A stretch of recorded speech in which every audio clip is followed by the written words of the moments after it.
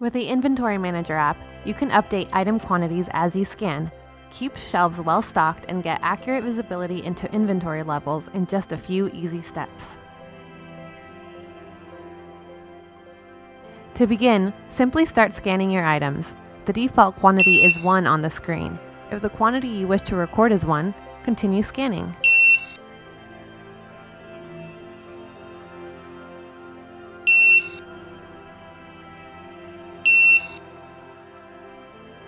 However, if you'd like to enter a quantity larger than 1, use the keypad to enter the quantity and then press enter.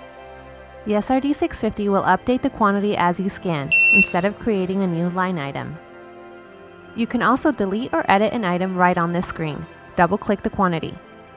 Now we have updated the quantity. You can also delete the item by selecting it and choosing Delete Selected. If you wish, you can set up notes to correspond to different barcodes. You can use the notes to name an item. First, scan your item's barcode.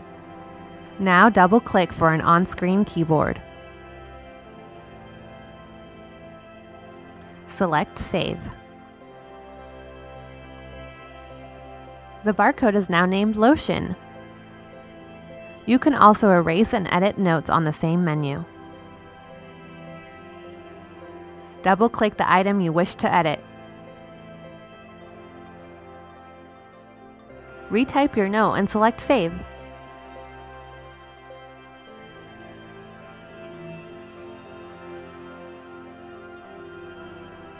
You can also erase it by selecting Delete.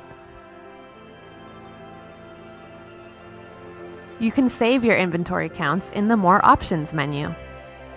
In this screen, you can name your file by double-clicking the space that says Results.